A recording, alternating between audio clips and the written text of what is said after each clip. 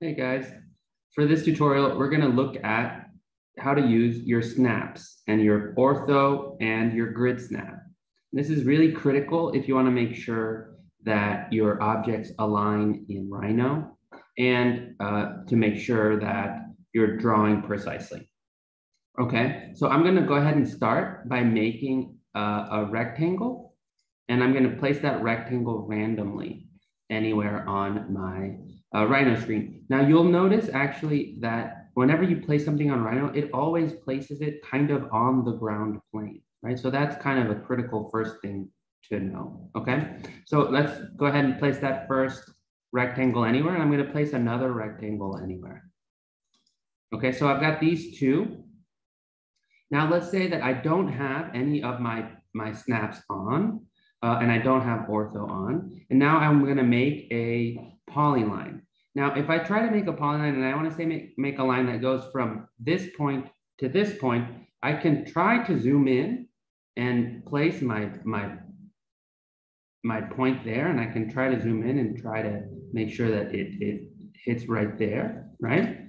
But actually, if I go ahead and zoom in more closely, you'll see that actually it's not exact, right? So it's not exact there. And even though, it looks exact here, if I zoom in closely, it's not exact, right? And so that happens because Rhino has degrees of zoom. And so the closer you get in, that you'll see it can almost infinitely zoom in. And if you're just trying to do it by hand, you're almost invariably never going to be correct, right?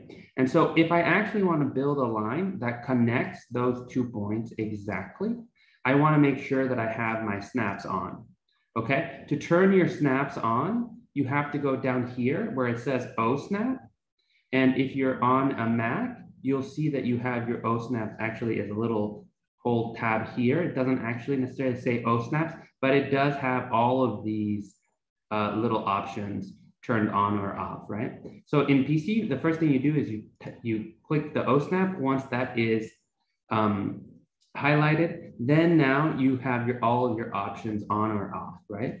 And as you can see, I tend to have end, near, point, midpoint, intersection, and perpendicular on, and I don't have the others. You can play around with your preferences, but I tend to find those to be the most useful. So now if I go ahead and try and make that polyline again, you'll see that the moment that I get close to that corner, it tells me that is an endpoint and an intersection. An endpoint because it's the end of either one of those two lines, and an intersection because it's the intersection of this line with this line, right? And so now if I get there, click on there, now I know for a fact that my new point is on that point, and again here, right? So that's how I can use my O snaps. Now, that's also important because your O snaps, now you can snap to different things. You can, for example, snap to the near, and that means that you would be snapping here anywhere on that line, okay? And the moment that I snap there, now I can also snap to the midpoint of this to anywhere near on this line, but then also you can see here, there's gonna be a moment where I'm snapping to the perpendicular, okay? And so that can be very useful if you wanna make sure that you're hitting something perpendicular to another, okay?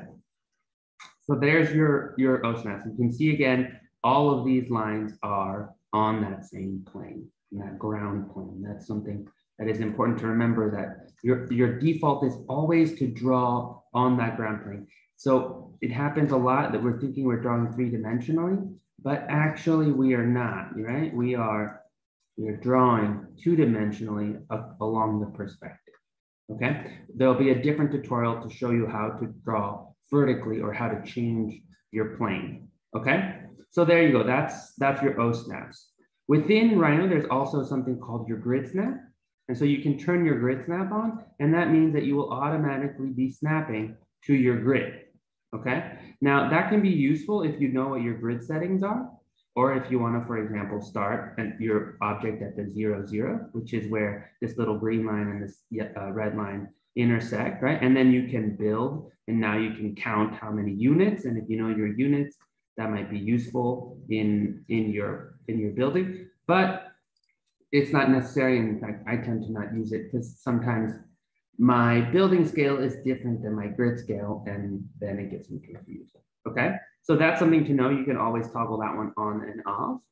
And then last, we'll talk about very quickly about the ortho. And all that ortho does is it changes from you being able to click anywhere, right?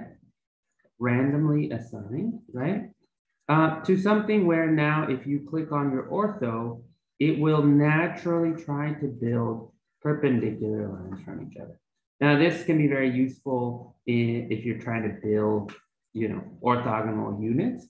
It can also be very unuseful if you're trying to build something that is non-orthogonal. You can always, though, actually, even within a command, even if I'm not done, I can always go back on it and toggle it on or off, okay? So just remember, this doesn't actually change your command. Even if you're in the middle of it, you can always turn it on or off, and then you can finish your command, okay? And that is it. That's it for O snaps, ortho, and grid snap. See you guys in the next one.